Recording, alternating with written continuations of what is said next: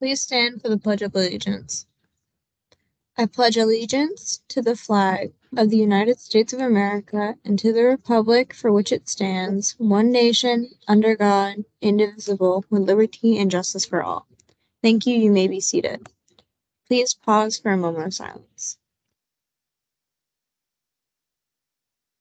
Good morning, Elko Eagles. Welcome to Eagles News, keeping you up to date on all Elko things. I'm your announcer today, Talea. And I am Adrielle. Today is October 18th. Today is a day 2. You will have blocks 5, 6, 7, and 8. The weather today will be mainly sunny. It will reach a high of 58 degrees and a low of 36 degrees. The lunch choices today will be ham and cheese chef salad, taco salad, chicken and cheese nachos, or a grilled cheese sandwich. The world's finest chocolate fundraiser has finished. We are so proud of the amazing effort everyone put into selling the chocolate bars.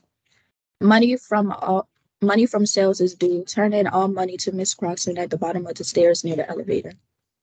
For gym and PE this week, Mr. Miles and Ms. Bortz will be in the gym. Ms. Thomas and Ms. Jenkins will be in the classrooms. Are you looking to join a club that promotes inclusion and rights for all students? If this sounds like you, No Place for Hate welcomes you. Please complete an entrance form by scanning the QR code on the bright yellow flyers in the hallway. If you have any questions, please see Ms. Flowers in school counseling. Attention students, Elko's No Place for Hate Spirit Week continues today with Jersey Day. I see lots of people wearing jerseys today. Tomorrow is Unity Day. Everyone should get decked out in their boldest shades of orange to block out bullying. I bet you are curious to know more about Unity Day. Here's a video that explains. Every year, one day in October, my whole entire school would dress up in orange, and I mean everyone. It wasn't a trend, but something more special, something called Unity Day. Unity Day is just like the name, a day where everyone comes together and stands up against bullying and unites together as a whole. The whole point was to say that we, as a united, close-knit community, are standing against common things like bullying and other hurtful words. So why do we celebrate Unity Day? Well, first of all, Unity Day was created by Pacer's National Bullying Prevention Center, and their motto is that together we can create a world without bullying. And that's true.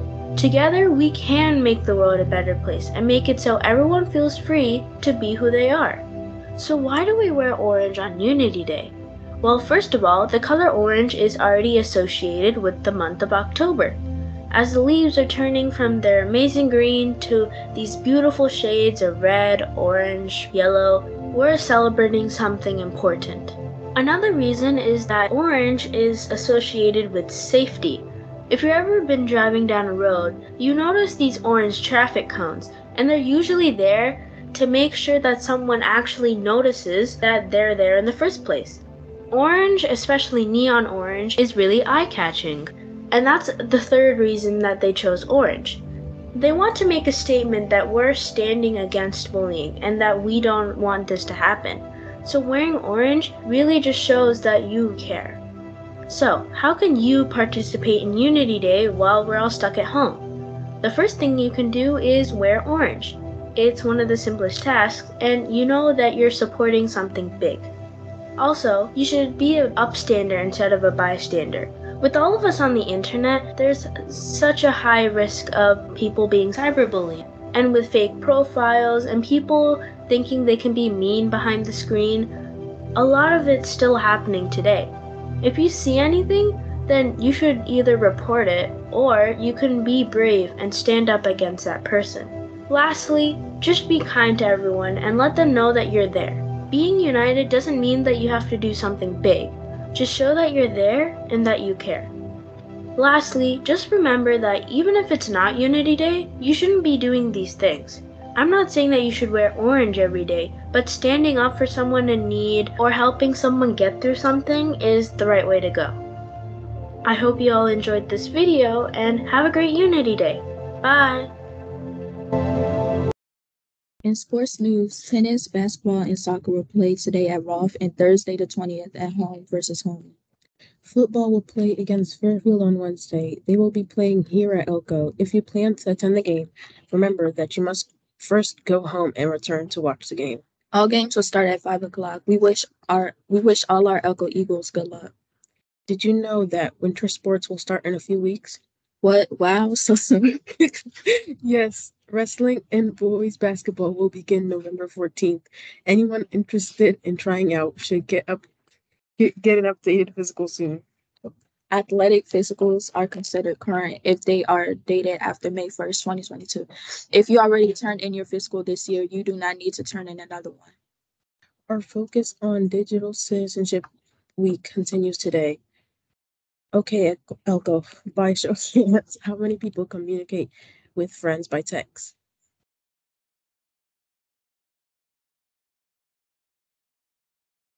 How about communicating in games or in apps like WhatsApp, YouTube, Discord, or some other app? Raise your hand if you use any of those to message your friends. Today, we're going to talk about what you can do to be safe and responsible when talking to people online. To begin, we're going to watch a video to hear from teens and their experiences talking to people online.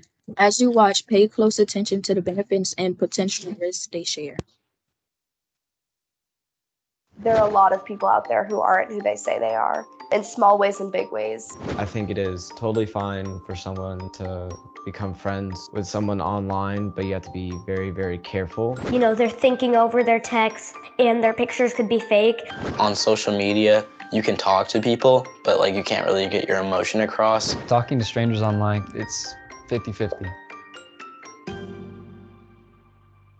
Some of the benefits of online relationships, it's definitely easier to interact and talk to people because you're thinking about what you're saying and you just are more comfortable. Right, so some of the greatest parts about having a friendship with someone online is that they're easily accessible. You can just text them, be like, hey, what's up? And you can have that sort of immediate connection all the time. If you are in a smaller community, becoming friends with someone online allows you to become friends with someone who has a similar interests as you, and you can have a really good friendship with someone. I really do enjoy playing video games. Connecting with other people, whether they're strangers or if I'm playing with my friends and talking to them and, you know, doing something together. I think that that's really fun, that we can all enjoy the same thing. You don't feel like you actually have to deal with this person. So if they don't like what you're saying, they can leave. And if you don't like what they're saying, you can leave. Sometimes having conversations can just be they can make you sort of anxious. When you're online, you're behind the screen. It'll make it easier for them to say things that they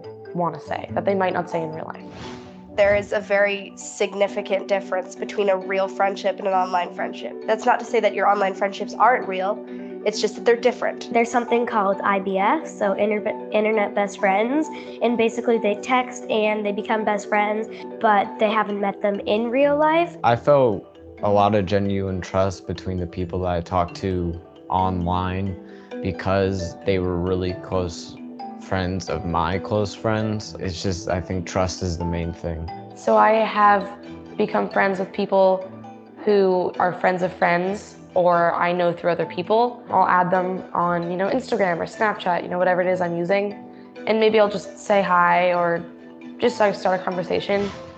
There's things that you can tell people online that you can't tell people in real life. At the same time, you have to know how to be safe, right? I would say I'm more comfortable talking face to face because like on social media, you can talk to people, but like it's hard to like communicate like a sense of realness and like emotions. If the person is a total stranger to you, they may have an alternative motive trying to get other information out of you. They might be pretending to be somebody that they're not. They might be using you for something. Like, please don't tell people online your full name or where you live. You don't actually know who they really are, and you need to be sure that they're okay. I think a lot of people assume that because you have a friend online and they're kind of not always in your day-to-day and you can choose and edit what you say to them, that it's always going to be good. But it's still a relationship. It's still two people. And you're giving them a lot of information about yourself.